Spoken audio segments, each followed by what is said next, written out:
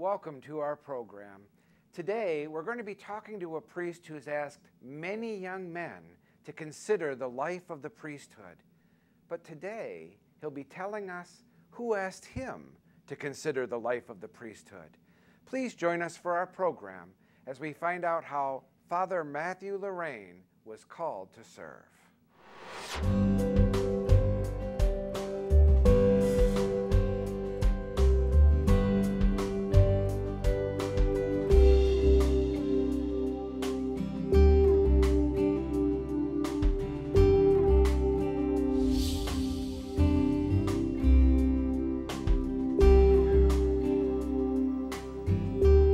Welcome back to this week's episode of Called to Serve. Today we are joined by Father Matt Lorrain, who was once a vocations director here and now a pastor in the Diocese of Baton Rouge. We're going to ask him a little bit about his vocation story. Welcome, Father Matt. Thank you. Glad to be here. We're going to ask you today to share with us probably a story you shared many times in your vocation work, and that is, how did God call you and how did you come to recognize that you were called to be a priest, that you were called to ministry? My call came through my involvement at the Catholic Student Center at LSU. I was a student in engineering at LSU, enjoying college life very much, and became active at Christ the King Catholic Student Center, attending Mass there on weekends. And then I ended up, out of the blue, one Sunday, one of the students got up to make an announcement at Mass that they were having an awakening retreat coming up the next weekend or so. I don't know why I signed up. I'm not the type person to really volunteer myself for things like that, but I had never attended a retreat. This one sounded interesting, and so I put my name down, attended the retreat, and it was life-changing. Just fell in love with God, fell deeper in love with the church, and became part of just a beautiful community within a community that attended daily Mass quite frequently, had little reunions once a week on Thursday evenings, continue to host these retreats. So it was a process of growing in my faith, experiencing God's love on a deeper level, being impressed by the faith of my peers, other college students and their witness. And slowly over time, no thought of a vocation at all, but obviously the ground was being prepared, the seed had been planted. And during my junior year, from Metairie, I was driving home with a friend from same town, and he had also been active at the Catholic Student Center, and I forget what we were talking about, but at one point he said, you know, I think God might be calling me to be a priest. And that's how my call came. I don't know where this came from, but I found myself saying, I think he might be calling me too. And I hadn't thought about it until that moment. I was very close to the priests there on campus, but no one asked me to consider priesthood. I hadn't heard it in prayer. But when one of my friends said he was thinking about it, all of a sudden that made it a real possibility for me, and it just felt right from that moment on. I decided to go ahead and finish my degree since I was a year and a half away, and just to have something to fall back on in case this was just a misread of God's plan for me. But graduated LSU, entered Notre Dame Seminary in New Orleans, and never looked back, really. How often it is the case that people never really think about it until it's brought up. I think it's very important for people to hear that, because oftentimes we wonder, well, why aren't young men becoming priests? Why aren't young women becoming nuns? But we never talk about it. Right. And so the thought never crosses their mind. But when you had somebody in your life say, I'm thinking about it, all of a sudden for you, it became real. I want to go back a little bit to the retreat before we skip ahead too far to the seminary. What happened at the retreat? You know, you said it was an awakening for you, that there was a powerful moment for you, but you really didn't share with us any of the details. And I realize it's very personal, but what was the difference? You went on this retreat as a guy who at least was nominally involved in the church, but you came out on fire for God. What happened? I mean, how does that happen to a young man? Could you share a little bit about what you saw or how you were affected? I'm not sure it was one thing that happened on the retreat. It was just a combination. All the talks were given by college students. With the exception, there was a priest that always came in to give a talk on reconciliation, and then the opportunity for confession was available, which was very powerful during the course of the weekend. But it sort of went through the whole Paschal mystery, kind of the Ignatian model of, you know, going through the death first, the death of Christ, but then the time in the tomb and then the resurrection. And so it was based on the Cursillo retreat movement, where there was, it wasn't a silent retreat, but it was a presentation by someone on some aspect of their faith, how they had experienced God in their life. And then we had some small group activities, discussion. There was a trust walk where you kept your eyes closed and someone led you around, and you had to trust that they would not lead you into danger and into you know, a mud hole or anything like that.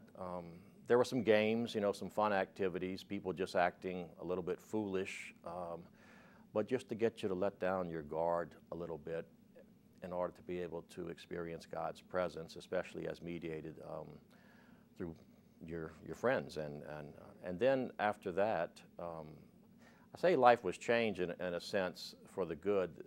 Before that, I had always gone to Mass. Didn't always get anything out of it, but it was a part of my routine, and faith was important to me. But after that, I began to experience more from Mass. I wasn't going just out of a sense of duty or responsibility. I mean, that would have been enough probably to keep me going, but now I was going because I wanted to be there. I had experienced some grace in my life. I wanted to give thanks back to God. I was more attentive to hear the readings, and as I said, I got to know the priest very well too on a first name basis. And so attending Mass was very different when you know the celebrant personally. He knows you. You're there with a community of friends. It's a community before you even arrive at church, and then that gets celebrated in the sacrament. So, and then we began to do service projects also. I was a tutor at a children's home here in town. We did food drives. We did all kind of things, step by step. It was a vibrant Catholic culture that until that time I had not experienced. I had experienced it in a larger sense growing up in Metairie, as a very Catholic town, but I had attended public schools, and so I wasn't a product of Catholic education to that point. And so it wasn't until I really became active at Christ the King that I experienced the best of what Catholic culture can offer, where it's everything from prayer to recreation to study to service, the whole ball of wax. Well, you mentioned that there were several priests that you got to know. Obviously, when a young man is thinking about maybe God's calling me to the priesthood has to look attractive. If the priests around him are not happy or grouchy, that usually passes very quickly, that thought, and they move on. Were there any priests in particular, or did you see anything in particular in these priests that made you say, this could be a very fulfilling life for me? The priests were very accessible. Their offices were right there at the time. This was before they had renovated the student center, so it allowed very little privacy for the priests. I don't know that I personally would have liked it as much now that I'm a priest, but it was wonderful for the students that all their offices were right there, kind of adjacent to the common area. And there was a team ministry at the time of Claretian priest, there was a Trinitarian priest, there was a diocesan priest. Father Pat Mascarello was on the staff then. He was one of those who was very influential. And there was just a sense of being around them. Not that I don't remember specifically times that I would have to go to them, but they were available. If you had a question about the faith, if you needed to see was he available to help out with some type of activity we were planning, and of course daily Mass, they were there as well. Mm-hmm. So there was a sense of seeing both those priests specifically, but priesthood in general, as being real men. They weren't up on a pedestal. They were held with a great deal of respect and affection, but they were not the men of mystery that they were growing up, where they were a little bit, they weren't ordinary men, in other words. They might have been superhuman in some ways just growing up, but here they became ordinary in a sense. Okay, I could see myself being like one of them, but extraordinary in the sense that they have a very special vocation that they've been called, they've said yes to. Now, you mentioned a little bit your hometown. While all of this was going on, what was your family's reaction? Was your family very Catholic and hoping that maybe some vocations would come from the family? Was this a huge surprise? What was the sort of reaction you were getting as your life was changing from your family, considering that you did not seem that interested growing up? The family was very Catholic, but not in the sense of being heavily involved in the parish. We weren't involved in any ministries. I wasn't in the youth group. My parents were not Eucharistic ministers, electors, or any of those, but we were faithful Catholics. We attended Mass, went to confession on a regular basis, prayed the rosary when traveling in the car. Some of those things that identified us as being faithful Catholics, being nourished by all that. It's interesting, when I told my parents that I was going to be a priest, they were caught off guard. They hadn't really seen it coming, even though they had seen me becoming more active, but they were very supportive. My mother, though, shared something interesting. She came after I told them. I left them alone. She came, found me a little while later in my room and said, "You know, when you were just a baby, I had said a prayer that you might be a priest." And then one of those prayers you just say, I think, in gratitude of being a new parent. I was the second child. I have an older sister. And then my mother forgot about that prayer for about 20 years. And then all of a sudden I came in and said, and so there was a seed planted even earlier, in addition to them providing a good example to me and teaching me the faith. There was an openness within the family, even though it wasn't ever expressed to me personally until it was sort of a confirmation once I discovered the vocation and through another route. You know, there are many dangerous mothers in the scripture, Hannah and Elizabeth and others, that say to God, "God, do whatever you want with this child," and are usually surprised when God actually does a lot with that child. And what a powerful prayer that is when mothers and fathers really dedicate their children to God. What a difference that can make, even if it doesn't manifest until later on in their lives. So you had mentioned this community that's going on in college, and you're finishing your degree. You're starting to do your discernment. You're starting to think about your life ahead. What sort of things were you doing before you got to the seminary that were helping you in your discernment process so that you could say yes when it was time for you to make that decision? Well, I was still heavily involved in the student center. I asked one of the priests to be a spiritual director to sort of deepen my prayer life. I started meeting with the vocation directors, both down in New Orleans and also in Baton Rouge. I moved into the Catholic Student Center my last semester. There's always a resident student or two to sort of help take care of the things, and I was one of those. At the time, they were called church mice. Later, they became rats, but the resident students who got free room and board in exchange for locking up and cleaning and handling some of the day-to-day activities behind the scenes. So there was a sense of drawing closer to the life of a priest and helping just in small ways, but then also deepening my life of prayer. Continuing to be active in the community to develop my social skills. So I was still going out on dates, not in a sense of looking for a future spouse, but trying to have good relationships with men and women so that I would be better prepared to serve God's people. So you're already beginning to learn the liturgical life of the church and service in the church, and so when the idea of what a priest's life is like was presented to you, it wouldn't be that great of a leap to think that that's something that you could do. Exactly. Well, we're going to pause here just for a moment, and we'll be back soon with Father Matt Lorrain to hear a little bit about his seminary trials and some of the obstacles maybe that he faced in his journey to the priesthood. We'll be right back.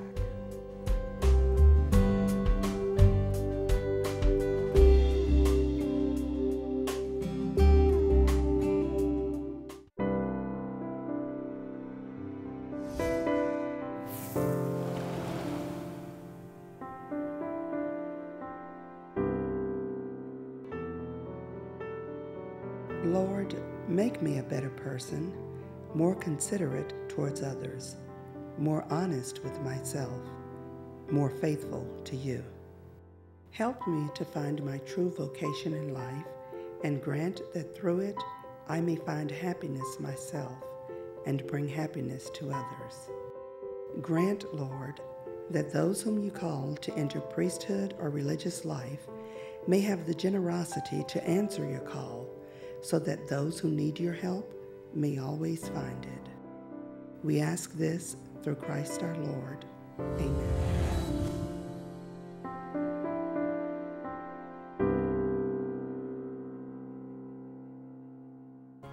Hi, this is Deacon Jody Moscona. Join me for Catholic Life, ordinary people with extraordinary faith. These are your friends, your neighbors, members of your parish, and of course, the shakers and movers of Baton Rouge. That's Catholic Life, ordinary people with extraordinary faith.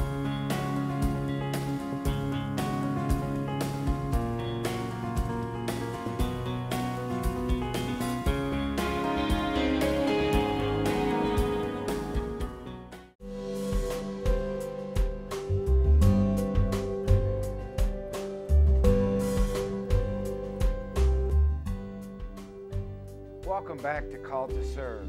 We're with Father Matt Lorrain, and he was telling us a little bit about some amazing experiences he had in college that helped him to really discern his call to the priesthood. And we sort of ended with just the time when he was beginning to enter into the seminary. So, you know, it's easy when you're having a good time and socializing, but seminary, this is when the discipline and the difficulties and the studies come along for preparing for the priesthood. So you're entering into the seminary now. How does seminary life fit for you? It was a great fit. I wasn't sure how I would respond. I was in engineering, so all of my classes were math, science-oriented, seminaries, liberal arts, but it was very beneficial. The philosophy, I did a year of pre-theology. At the time, they didn't require as many philosophy hours, so I had taken, I think, 6 or 9 hours of philosophy the summer that I graduated just to get a head start, and then moved into the seminary for pre-theology, and actually kept an umbilical cord stretched between Baton Rouge and New Orleans that I would go back to Baton Rouge quite often on weekends to attend a football game, to do some of the things. So I had a support system at what I consider my home parish at the Catholic Student Center, but then soon developed a wonderful support system in the seminary that you do form a fraternity. You do become brothers in Christ, and really bonded with my classmates from other dioceses as well as my brother seminarians for the Baton Rouge diocese. Just had a great experience each year. I always felt like if it wasn't for me, God would let me know. I would be miserable there, I would be uncomfortable, there would be some sense of discomfort that would tell me I was barking up the wrong tree. My intentions were correct, but maybe I misinterpreted. But that never happened. I excelled at the seminary and enjoyed the whole life of it. A friend of mine, and we decided that we would be holistic in our approach to seminary formation. We would give, maybe a third of our attention and time to academics, a third to spiritual development and growth, and a third to fraternity, to recreation, to enjoying some of the different cultural events in the city of New Orleans, some of the athletic events, and so it was a nice sense of balance there. Well, that's good, because obviously formation isn't just we want men who are really smart and pass their classes, but who understand life and who've had experiences from which they can preach and share with others. Usually in a seminarian's life, there comes a time when he knows, okay, this is what I'm supposed to do, and gets excited and really begins to look forward. Do you know when that time was for you? I cannot pinpoint a particular time. It was kind of as we got closer to ordination and closer to making the promise of celibacy, the candidacy for orders and all that. Then it became more serious. That okay, now's the time. I've got a deadline approaching. But there again, it wasn't so much something to be afraid of as something to embrace and to say, okay, this is what I've been working for. This is going to be a threshold that I step across, but it's also going to help solidify my call, confirm it. And as you mentioned, we had been doing some field education, and we had been also active. We're lucky that Baton Rouge is only an hour drive from New Orleans, so we were able to come back and participate in confirmation retreats and youth activities and some catechetical experiences. We were able to sort of put our learning into practice as we were going along. And there were certain priests that you became close to in the seminary, so you would go help out on weekends. And there again, there was another chance to sort of see oneself in the role as a priest, even as you were preparing for ordination. So there probably wasn't a moment, but there was maybe a 6 to 12 month period of stepping across the threshold and saying, and then starting to get excited about ordination. At the time also, we did a non-ordained internship that we did a 6-month internship in the parish right before we were ordained deacons, where we were given special faculties to preach on Sunday, to get a little experience of offering a reflection on the Word. Technically, you wouldn't call it the homily today since we were not ordained, but we were allowed to reflect on the Scriptures and do some study and some reflection. How do these readings apply to daily life? What is God saying to the community? What is God saying to me this particular weekend with these Sunday Scripture readings, and doing some adult education classes and things like that. Now, so far, you've made the whole journey sound really pleasant and really easy.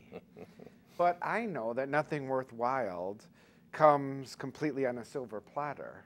Were there any obstacles? Were there times when doubts or opposition, or where you really began to question? Were there obstacles that stood in your way as you were making this journey? Sure. Oh, sure. You come face to face with your own limitations and your own unrealistic expectations. You begin to wonder, well, God's going to remove some of these challenges, whether it's a desire for marriage or a desire to have children of my own. But that's part of embracing the vocation. You have to know what you're giving up in order to see what you're choosing, and you begin to experience that great mystery that there's no time that we don't offer something to God that He doesn't fill us. If we can create an empty space in our lives for God, He's going to fill us with what we need. And so it is a step of trust in God's providence.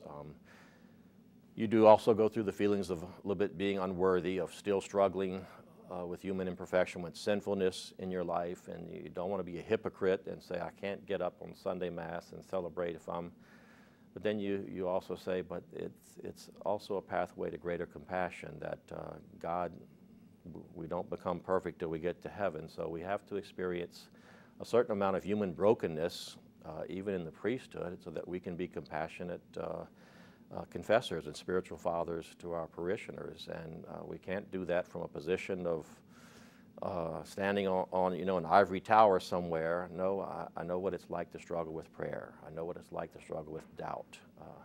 I know what it's like to continue to practice one's vocation, even though emotionally I'm not getting anything out of it at this moment. So to a large extent, I was protected from some of that in the seminary, but I experienced it after ordination in the priesthood. But it's part of growing in maturity and growing in faith and gaining acceptance, but more often than not being surprised by God's generosity, even in the midst of any feelings of unworth or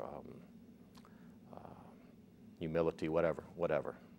So all that study, all that preparation, you finally get to the time of ordination. You get to step into this vocation. How has that fit for you? Has it been worth it? Have you found what you're looking for in the priesthood? Absolutely. It's been a great life. It's had its challenging moments. You go through times of great excitement, times of depression. You can feel overwhelmed at times. I know when I was first made a pastor, that was something of a difficult transition. You're always excited as an associate pastor, looking forward to that moment when you'll have your own parish and you'll be able to do things better than what your pastor was able to do. And then you go through a little bit of depression and think there's a lot of responsibility on my shoulders. I'm not sure I'm able to handle all these questions that are being thrown at me. But you work through it. You learn to rely on your parishioners, your parish leaders. You also develop strong relationship with your brother priest, that there's never a moment that there's a question of how to proceed in a certain situation. I can always pick up the phone and get some advice from brother priests who have also encountered similar situations, and see how they would handle it, and then pray about it, and you do it to the best of your ability, knowing that you're going to make mistakes, as in every profession, but that's how our greatest learning comes about. That's how we gain wisdom, and people are very good, though. They were very patient with me as I learned the ropes of how to best be a pastor, and very supportive, and that allows you to go on. Well, it's amazing how much the community really does support their priests, even when we don't know what we're doing. we figure it out along the way and get a lot of support from the laity. As we're sort of wrapping up the show, one of our really strong themes on the show, of course, is vocations, and really encouraging vocations. If there are young men watching today who maybe are discerning their own call, or parents or grandparents watching who have young men who they think would really make very fine priests or ministers in the church, do you have any advice in how to really promote the vocations and help young men to realize their calling? Just to say it's a wonderful life. If God calls you to it, it's not one that we would choose of our own, but and yet we do participate in the call. God does not want to make the decision for us, so He leaves enough doubt, enough room to maneuver so that we can really say, no, I feel like God put the call here, but I'm choosing it. I'm choosing to say yes. There are other ways that I could serve God and be happy. This is not the only way, but this is the one that has the strongest pull in my life right now, so that's the one that I wish to follow. And then there's different times to answer that call. You can answer it right after high school. You can answer it after a couple of years of college, maybe after a couple of years even of working in the secular world. So there's different times. My advice is sooner rather than later, though. If the call's there, it's not going to go away. The earlier we answer, the more time we have for God to form us, and of course the more time we have to serve God as priests. But always it doesn't hurt if you feel like you want to experience college life for a couple years. Well, you won't go wrong. You'll be doing what we call remote preparation by developing your social skills, your study habits, your prayer life. That can happen both prior to seminary as well as during seminary. So there's a place for everybody, and God respects our unique personalities and differences, and then invites us, and when the time's right, hopefully we say yes. Amen. Amen. Well, we thank you for saying yes, both to your vocation and to joining us today and sharing with us your story. We know that it's not easy always to share the personal walk that we've had, but it really can help a lot of other people to be encouraged and inspired in their own walk with the Lord. We want to once again just speak to all of those who are watching us today by television. We want to ask you to continue to pray for the priests and the religious and all the full-time ministers in your diocese. We want to continue to ask you for your prayers for us here at the program, and most of all to pray for young people today, that they might continue to hear the call from God, that they might be able to get past all of the distractions, that they might have a generous heart to say yes, and that they might understand that they too are called to serve.